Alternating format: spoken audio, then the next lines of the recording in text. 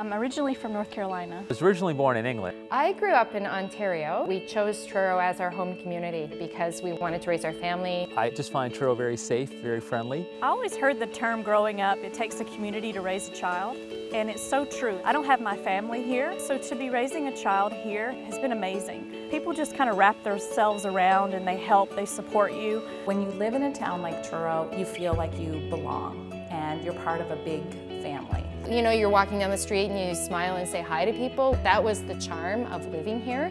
I've lived in many different places, so I can really appreciate the value of what Truro has to offer. We do see a lot of people that have moved out west for work and are returning back home now.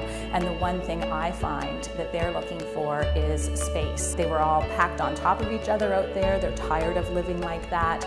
And here, people often say, I can get twice the house for half as much. You can own your own home here. The cost of living here is probably 30 to 40% less than big city. I think the fear in most people is what would they do in a small town? So I don't feel that people will find when they move here to Truro that they'll have nothing to do because there's so much here. It's a very active community. There's something for everybody. There's access to very good restaurants. The arts and culture in this town is unleashing. Marigold Center has fabulous acts. Great musicians, great singing, great atmosphere here in Truro. Within minutes you can be in the downtown area where there's hustle and bustle and coffee shops and nice boutiques. You could go work out at the new rec center, catch a hockey game. The new hospital, as well as the Rath Eastlink Community Center, they're like showpieces here. Both facilities are state-of-the-art. We're surrounded by nature. I'm located minutes from Victoria Park, over 1,000 acres of green space.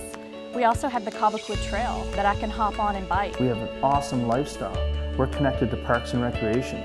We're connected to business. We're connected to heritage. These are the values of our community. It might have a long history, but it's not an old town. It has a very vibrant community. For my family life and for my daughter, I choose Truro. It's a better quality of life. It allows you to really slow down and appreciate what really matters. Just having the security of knowing so many people, knowing your child is going to be well looked after, it means a lot to all parents here in Truro.